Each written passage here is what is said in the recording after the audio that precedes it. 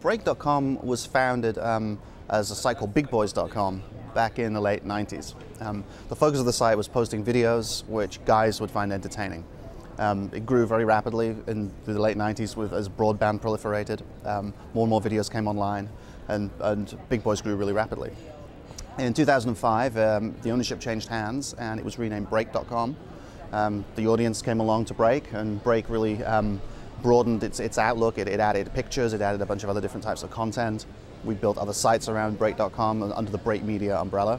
And now we're also representing other sites aimed at guys in the Break Man's network. Oh, great. So you have a sort of a network now. That's right. What's the thoughts about that? How does that work?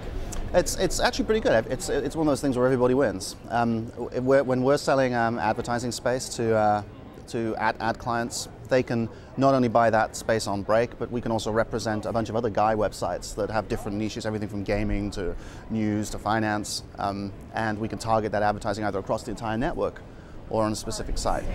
Awesome.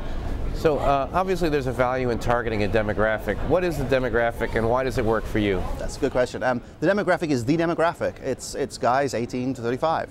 And we pretty much reach that demographic every day.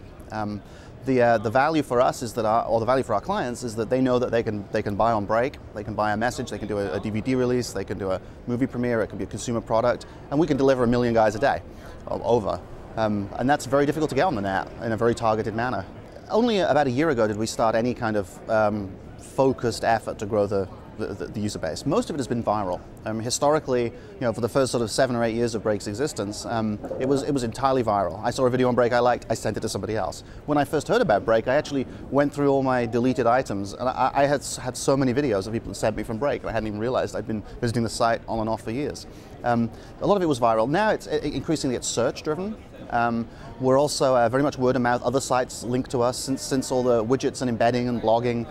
Every day we get millions of video plays from blogs that will take a Break video and post it for their readers to see. So what's happening with the guys out there? Everybody's having a good time. Girls, cars, having a good time. I mean, any interesting trends, weird stuff, or what kind of videos are popular? Or? It's really interesting. It kind of goes in cycles.